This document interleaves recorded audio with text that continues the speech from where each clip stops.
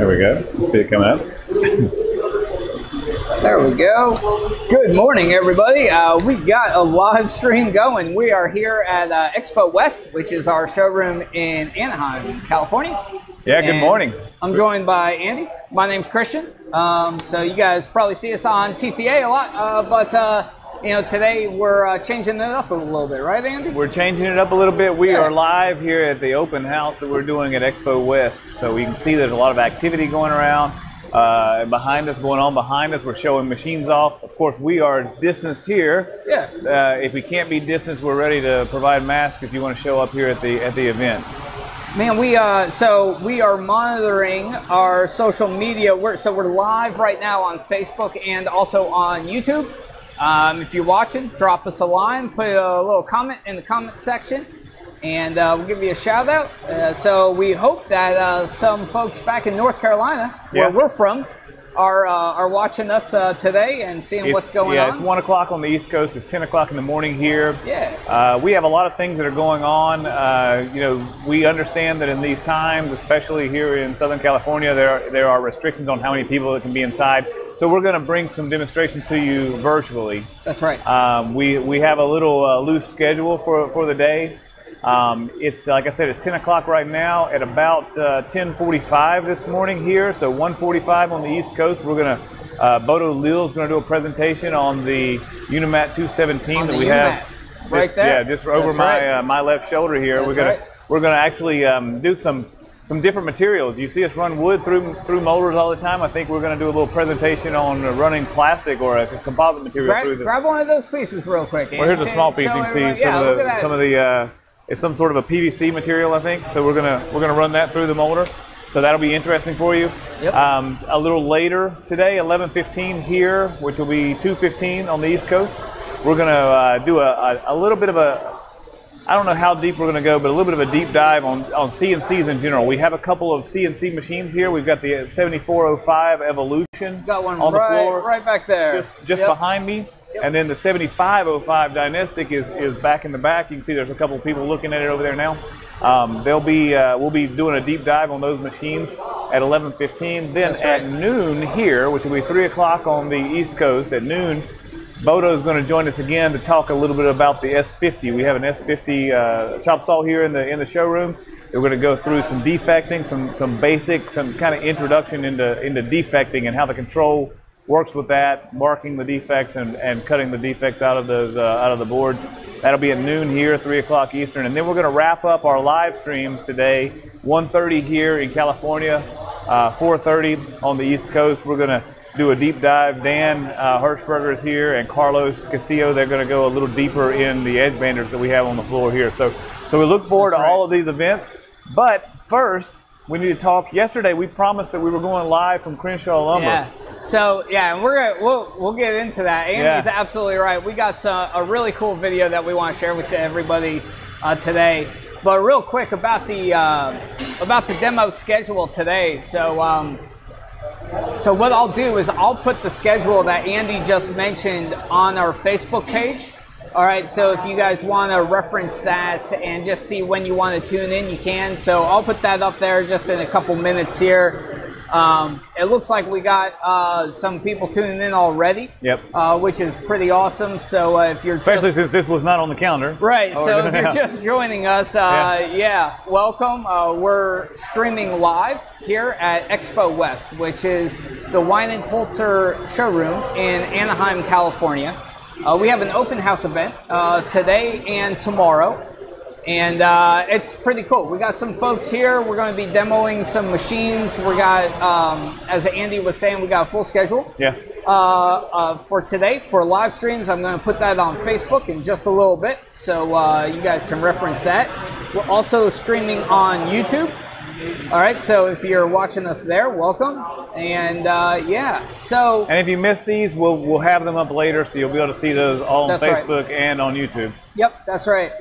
So, okay, so as you were mentioning, Andy, yesterday. Yeah, we promised. You want to tell everybody, where did we go yesterday? We went to Crenshaw Lumber, and we were absolutely prepared and expecting to come to you live with the tour. Yeah. Crenshaw is a very impressive place, and it's more of an old school kind of California manufacturing location. It really shows how you guys on the East Coast, I think, will be super excited or interested to see how things are different here on the West Coast.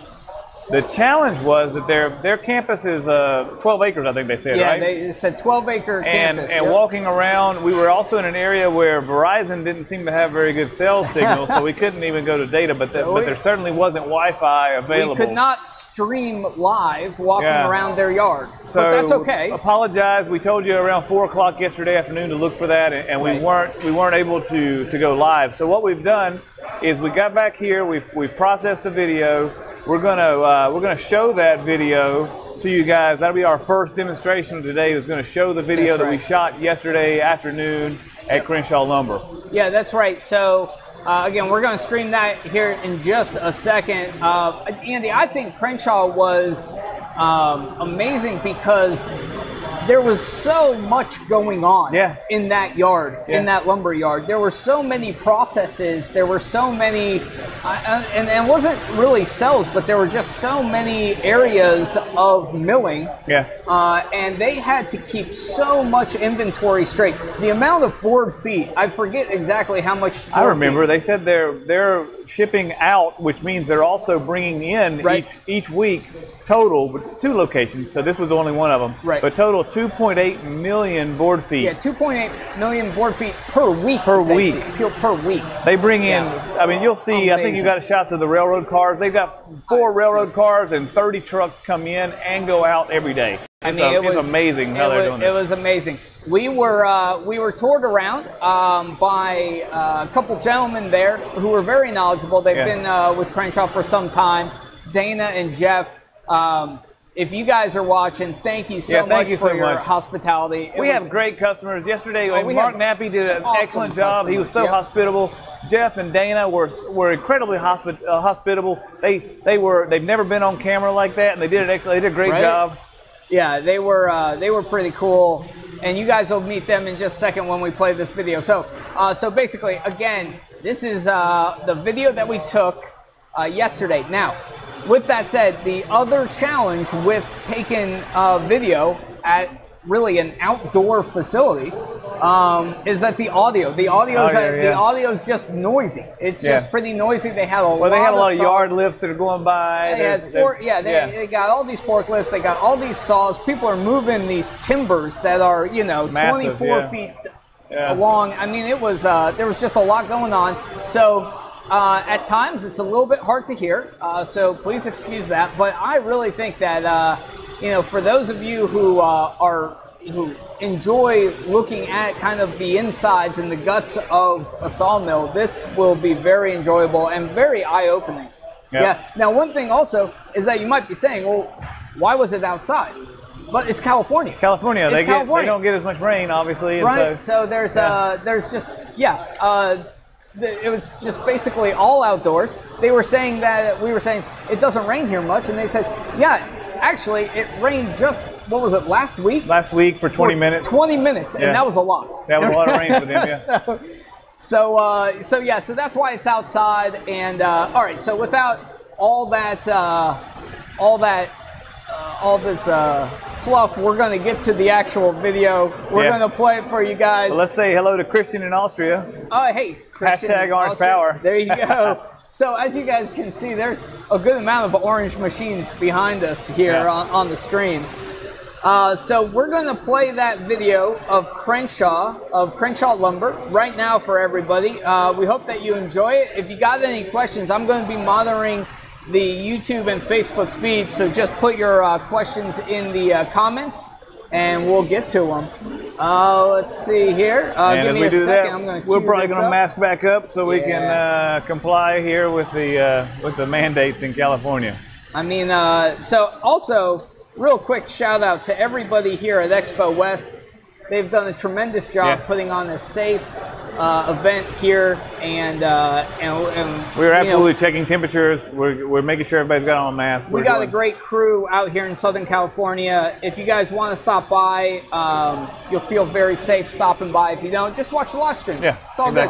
All right, you ready to go? Very good. We'll start streaming the Crenshaw Lumber tour right now, and we'll see you guys on the other side. All right.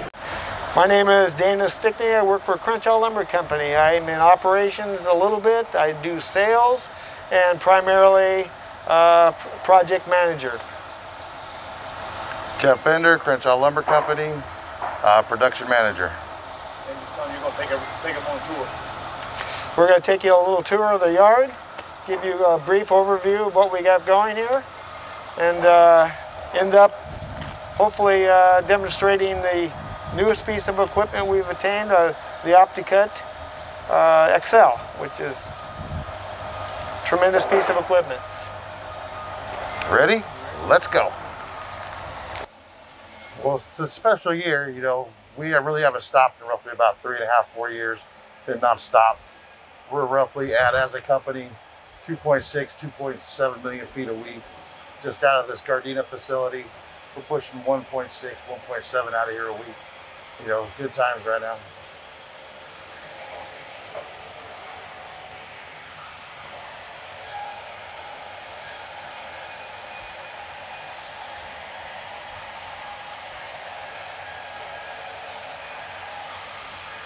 So our primary customer target here is the national home builders framing contractor. And so we try to provide all the services that they might require from us. We reman a lot of lumber for them for their exposed applications on a house. A lot of that's what you see right here with this piece of equipment. We'll take smooth lumber that comes from the mill and reman it to be a rough, exposed product.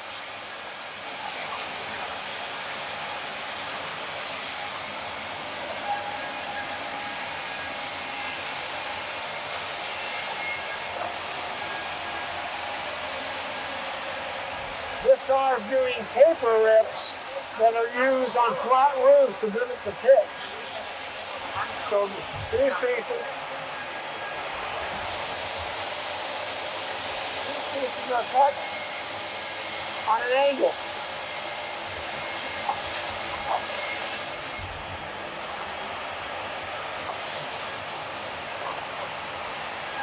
So on our way to our destination, you'll notice the various cutoff saws around the yard.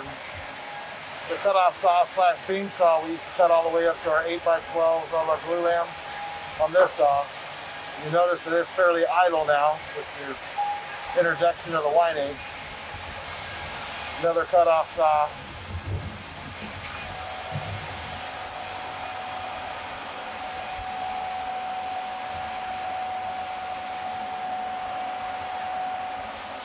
Jeff, what's the age of this saw? I'm sorry? How old is this saw? Before my time. 40 years. 40? This is our big bandsaw. So it does the same thing. We run big timbers through here to resize them and or to just rough up the surface so for an appearance application. So just a big bandsaw.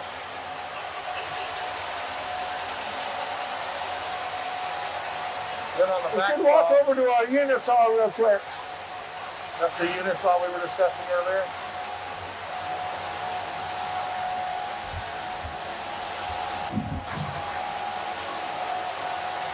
This is our unit saw. We put 4 units in and cut them to length.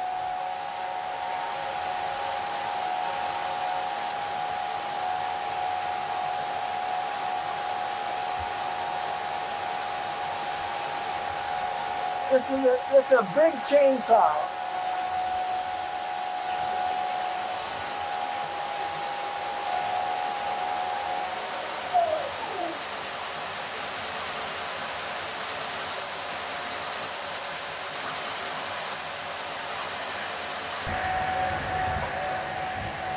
So like I said, as you can see with the addition of the OptiCut, these cutoff saws aren't getting much of a workout anymore.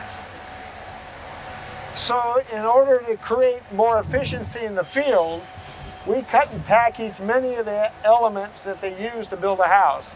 So anything that's not your standard product, we cut that here, package it, and send it out to them per lot so that there's no confusion. They grab a unit here that was designated for lot 57. They take it right to lot 57. These are their longer studs that they might use. So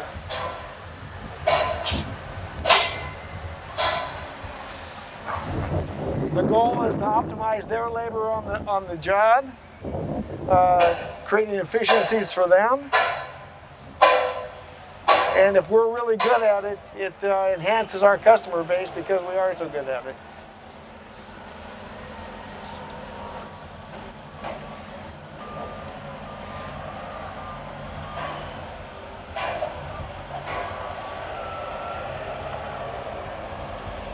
As I was saying earlier, this yard has been here for about 75 years.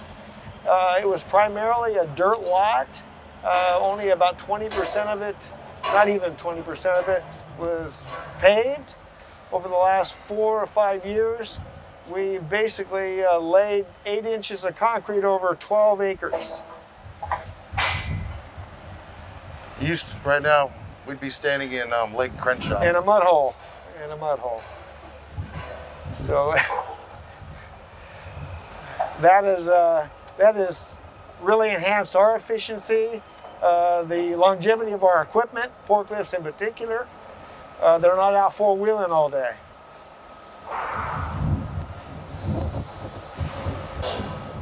We're approaching the warehouse that holds the OptiCut, houses the OptiCut. On the way in, you'll notice these packages to a labeled.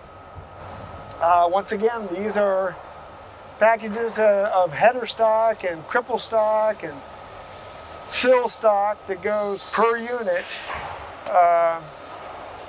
out to our customer.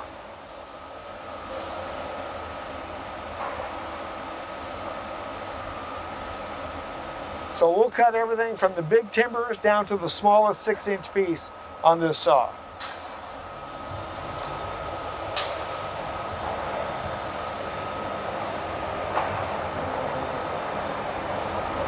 They won't be cutting anything. Oh yeah, they're blowing and going.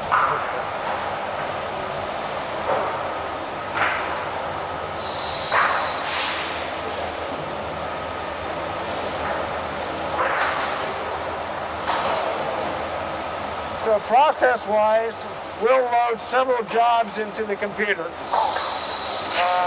And by jobs, we mean, for instance, a particular house. House A, House B, House C. They'll come off of the 5 kicker stations in the proper sequence.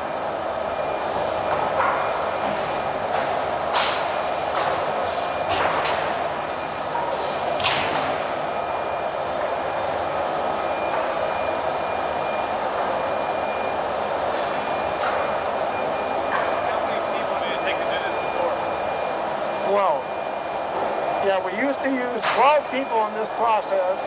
Now we're down to 4, and we're considerably more efficient. We're more accurate. The pieces that we cut were, in the past, measured with a measuring tape and marked and cut. This thing is laser guided. It cuts every piece of the exact measurement.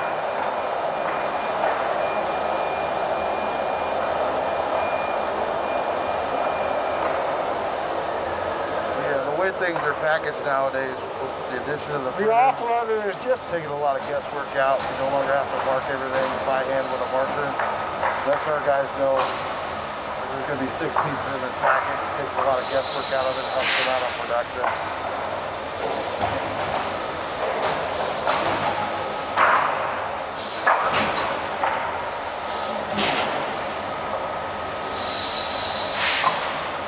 So now we have pieces coming off the saw that will go to their various stations and kick out.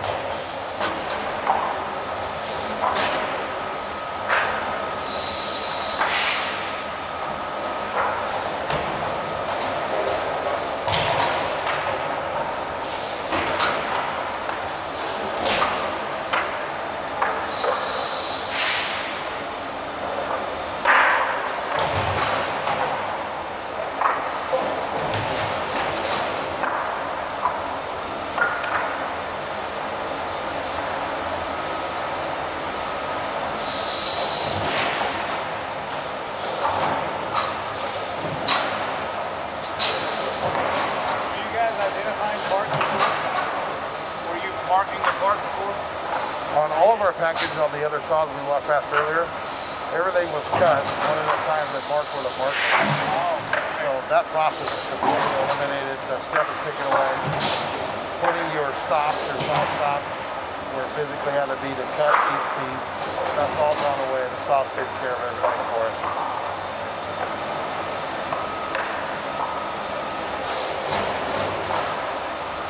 Not only are we assembling these packages with 1/3 the people, the accuracy of the packages, they come out perfect. So all the cuts are perfect, the pieces, the number of pieces is right. We've got a lot of, the input from our customers in the field has been tremendous. They're very happy with what they see.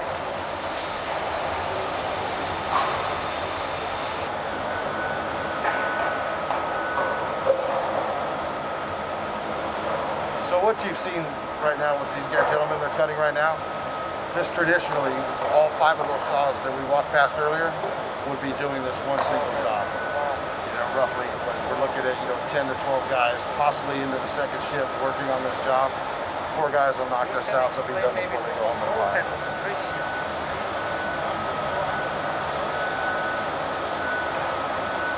Christian, let me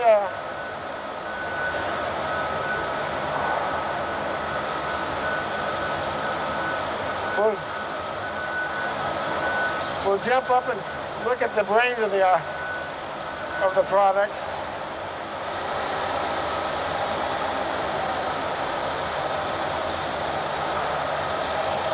Ready? Get Ricky to come up. Get Ricky to come up. Or James.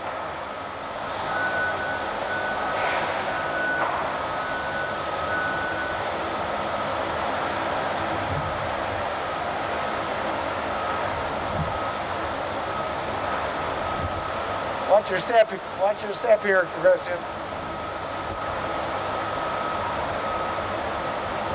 Walk with them. So basically, we load units into the end of the chain. Those units will automatically come up to the offloader. The offloader will take a full lineup, the full top layer, a full layer of whatever we put in there, and bring it up to the feeder chain to the saw. Once it gets up to the saw, the sensors will sense the thickness of the material. That one's fine. And adjust the pressure of the wheels to feed those pieces. When they first got here.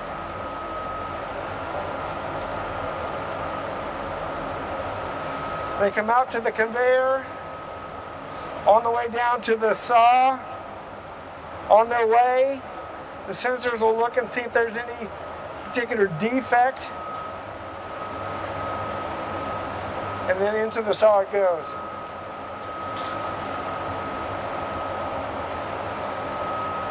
James, this is Christian. Can you give us some overview of how this works? So you've got a job like this that we produce in the office that has all the cut the lengths of whatever product we're cutting, 2x4, 2x6, 4x. This is all entered into the computer here. James, do you reference this piece while you're cutting here? So he'll pull, this will pull up onto the screen. James will review it, make sure he's got the right product in the saw, and then off he goes. Pushes go and it goes. Good. So how we mix it up, or? Yeah, Ricky, give us.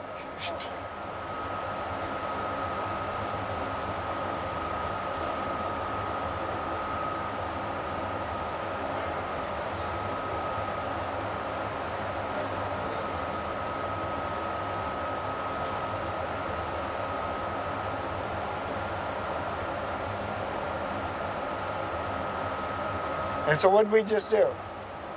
It's imported this list, USA list. So you just imported this list into the machine. That easy. All right, great. So once the material's loaded, he finds the order number, makes sure it's everything on the list, and then he sets up the kickers. It's either an alternate or double kick, depending on the leg. And he just so he sets up the kickers manually. yes. To accommodate whatever it is that he's shoving out. I see. Okay. Run it. And run it. Okay. Thank you, James.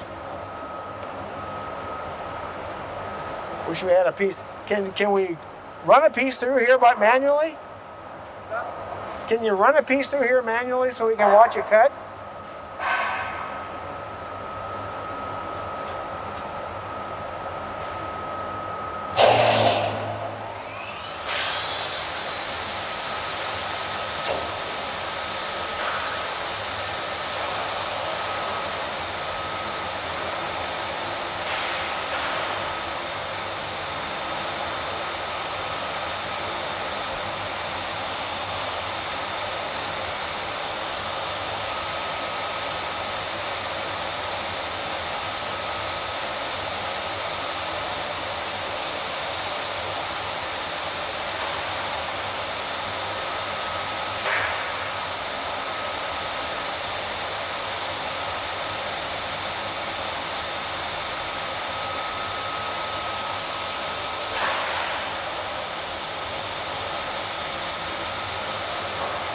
Okay.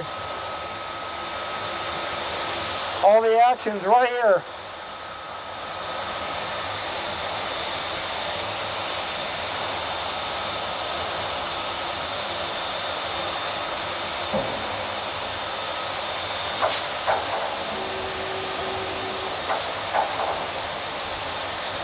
Every piece will be in cut first to make a clean cut. There's a laser inside here that measures, and the back end will be cut.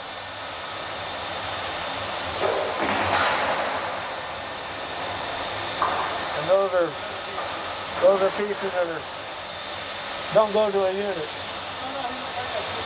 Oh yeah. So here comes a piece, it'll in cut it, measure it, and cut it again.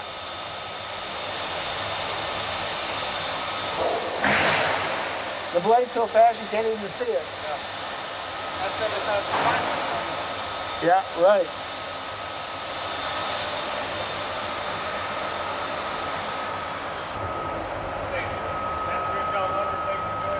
That's a wrap, gentlemen. Thanks for coming. Welcome to Crenshaw Lumber. Hope you enjoyed your tour. We enjoyed your visit. Hey everybody, welcome back, welcome back. We are back here live now at Expo West, our showroom in Anaheim, California. We are monitoring the feed. We're live on Facebook and also on YouTube. And right now I'm joined by someone who came by, and I'm quite pleased that he did. Saul, why don't you introduce yourself and tell us a little bit about what you do? Absolutely. Hi, I'm Saul Martin from Architectural Woodworking Company, custom cabinet shop or mill worker here in Los Angeles. I've been there for 28 years. And one of the original pieces of equipment that I learned to work on in the shop was a Holz-Her edge bander. So I'm actually here to check them out and look at other equipment that we could potentially purchase. Saul, how old is that bander that you got there? That bander would have been really, really old. Unfortunately, it saw better days and it's moved on. So. Oh, I got you. Okay. All right. But still has a good place in my heart. There you go. The little Holz-Her. So, Saul, kind of tell us about like the manufacturing environment in your shop and then in your region here in Southern California. Yeah, so, that's the only shop I've ever worked in at Architecturals, and we do all commercial case goods or millwork. Yep. So I did my apprenticeship there. I started off sweeping the floors 28 years ago, as I mentioned, and now I run the shop or the floor downstairs. I've had up to 50 employees. The shop is about 60,000 square feet. Okay. So it's relatively good size. That's good size for California, right? Yes, it is. Yeah, it's. I haven't seen very many other shops that big in California. Right. But yeah, it's. We have a good time. We have a lot of toys to work with and build good stuff. Yeah. Yeah. Okay. All right. That's awesome. Now, now I believe that you know one of our Weinig experts down here in Southern California, Bodo. And Bodo was telling me. Now, are you involved in an association or a society of manufacturers? Yes. So Bodo, he came down one time to the shop and he was trying to get me to get a Weinig, and I actually became the salesperson at that point because I invited him to join our association. We're a chapter of AWFS. Oh, okay, right. So we have Society of Wood Manufacturing, SWIM for short. SWIM. And yes. Now, SWIM stands for what? Society of Wood Manufacturing. Okay, great. Yeah. So we basically are trying to get industry professionals, manufacturers and educators to work together so that we can get the educators to support their students and give them any advice that we professionals, industry professionals, can give them so that we can get their students back into the industry. Wow. So we've done a lot of functions.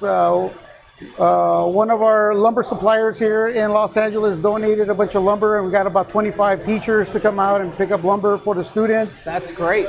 So, you know, we do as much as we can to promote education. Yes, I think it's important to keep the woodworking industry alive, and the only way we're going to do that is through our educators at the local high schools and middle schools, college. So that's what I was just going to ask you. So when we're talking about students, what ages are we talking about?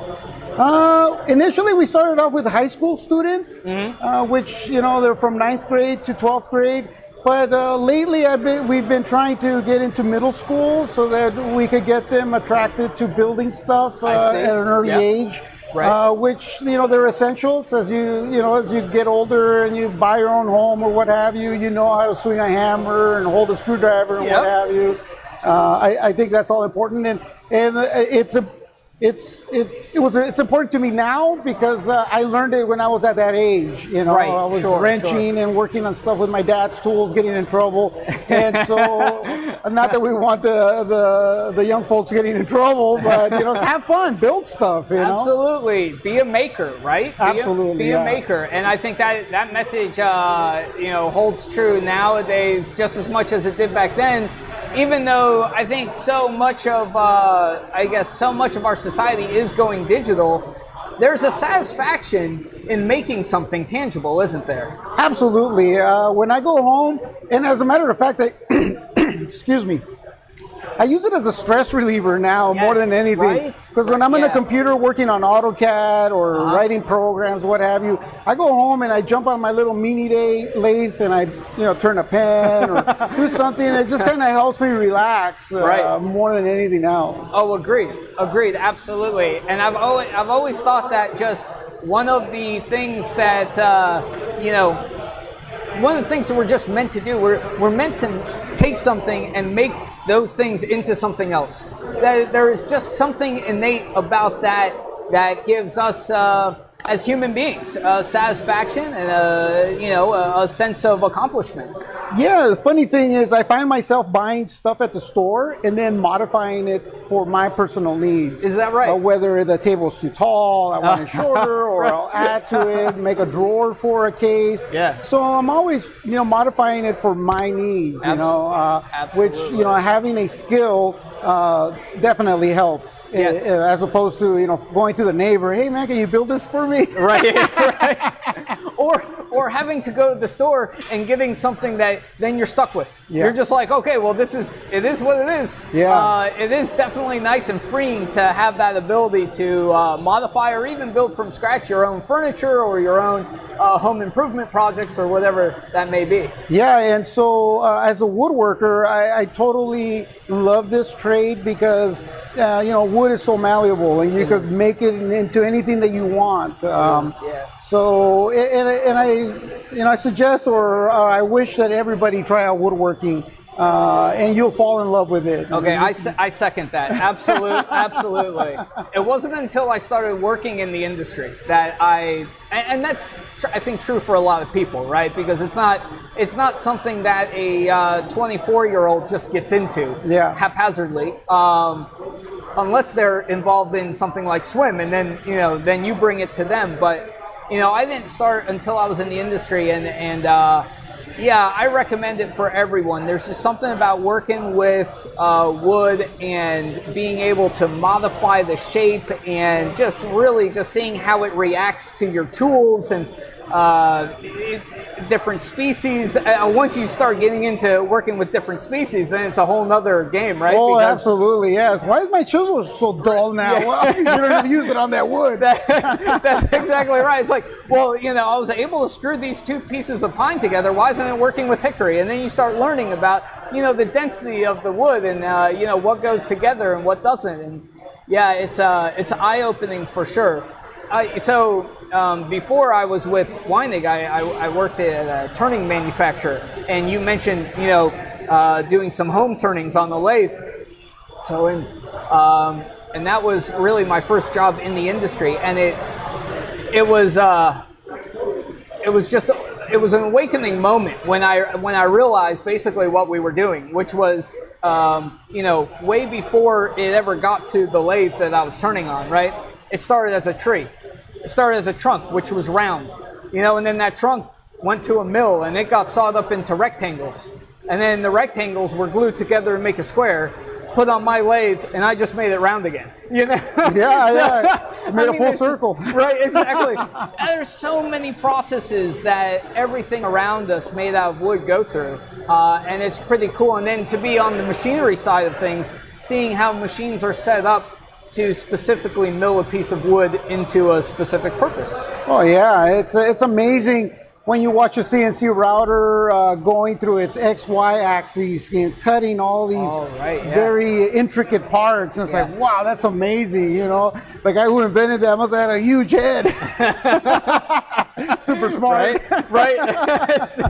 That's true. That took a lot of people a lot of years to come up with that, but now that it's come up with, it's commonplace in shops, right? Oh, absolutely. Yeah. You see it everywhere. You see the small little mini CNC routers, which is it's great. It's so available to everybody. You go to any woodworking store and pick up a small CNC, and you can start building a lot of stuff. And the programs are so user-friendly now. Absolutely. It's amazing. I mean, it's so feasible for anybody to build something custom. Absolutely. Yes, 100%. Now, Saul, I want to also ask you because, right before you came and sat down, we were talking about your shop there, and you were saying how you guys work with veneers. And I think that's something that not all of the industry really understands, because a lot of people either work with solid wood or they work with panel stock, but they may not be laying up veneer. So can you tell us a little bit about that? What do you guys specifically do there? Yeah, so a lot of the millwork that we do will consist of like an entire floor.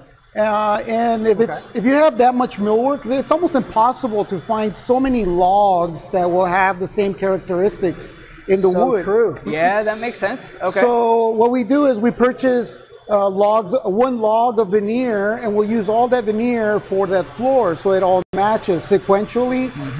So you can lay up your veneer, whether it's a book match, slip match, end match on the length of the elevation, and